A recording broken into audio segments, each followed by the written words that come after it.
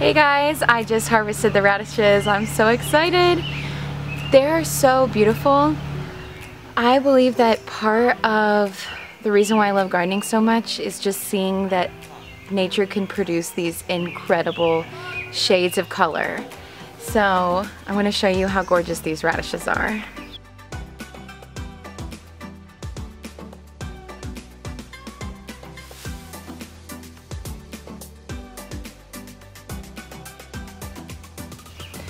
Now we're going to be harvesting some broccoli, the first of the season. These broccoli loved the cool weather and they love to be covered. Let's harvest some broccoli.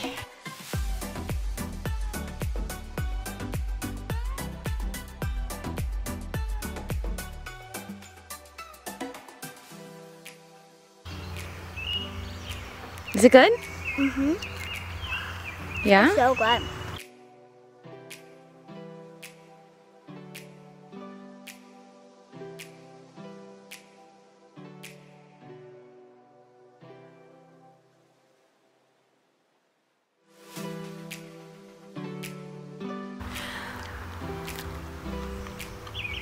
Oh my god, it's so good. It's delicious. So, they're not giant, but I wanted to harvest them before they went to flower. They looked like they were pretty good. Oh my god.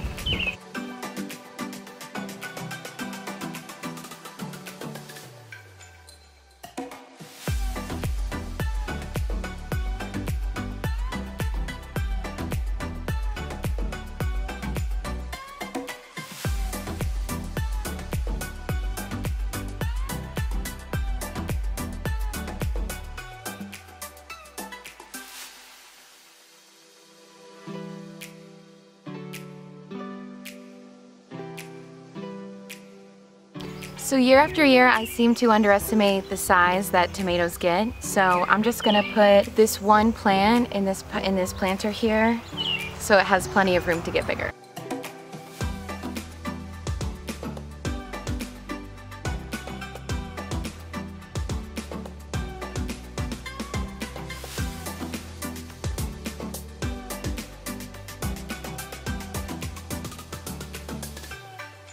So I just got the peas in the ground that my mother-in-law gave me, and we'll see how they do.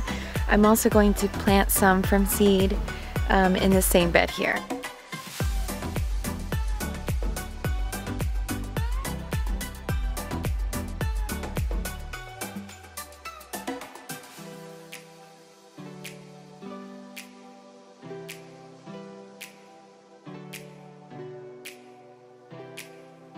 Now I'm going to be planting some lettuce that I started from seed a while back and never got around to actually planting it. So I'm going to get these in the ground and see how they do.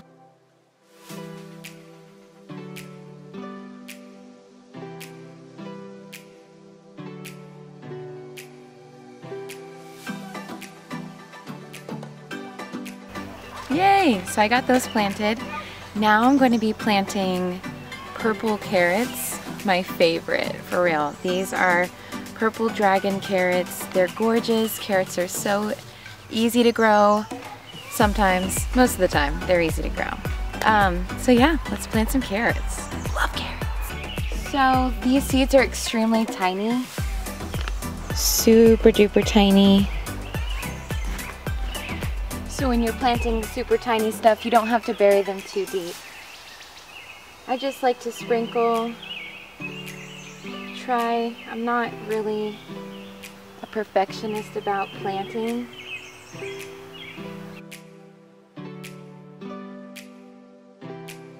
And then you just lightly cover them.